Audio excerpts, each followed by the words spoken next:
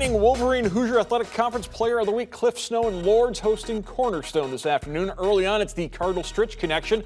Joey Hollyfield momentarily loses the dribble, recovers, finds little Anderson for the three. Anderson 19 points, Lourdes up by 3. Anderson can give as well as receive, handing it off to Jackie Harris, former St. Francis Knight, with a triple of his own. It's a 4-point lead. Harris 23 to lead the Grey Wolves. Other end, Hollyfield the steal, and he is off to the races. Hollyfield 15 points. It's a 9-point lead, but the Golden Eagles go on a run. Game tied when Snow rattles in the three-pointer. He finishes with a dozen points, but Cornerstone wins 91-84, ending Lourdes' 5-game winning streak.